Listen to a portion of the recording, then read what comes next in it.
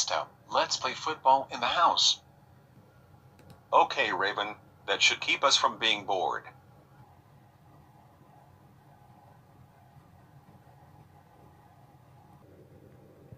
Huh? Christo and Raven, what are you two doing? Playing football in the house. What's wrong with that? Well, you two are not supposed to play football in the house. You two might make a mess in this room or break something if you guys are not careful.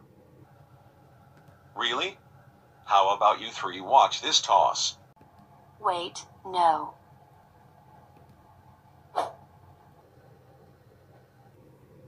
You two are so lucky that the ball didn't break anything.